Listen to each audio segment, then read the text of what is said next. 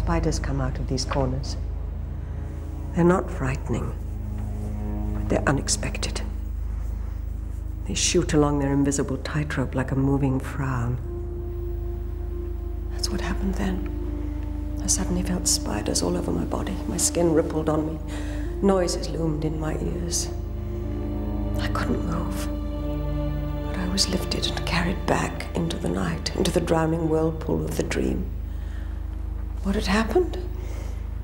My husband had stepped out into the courtyard and a young man had been pushed forward. That's all. Nothing in that to give the universe a shrug. I couldn't even see his face, but something in me fastened him to my dream.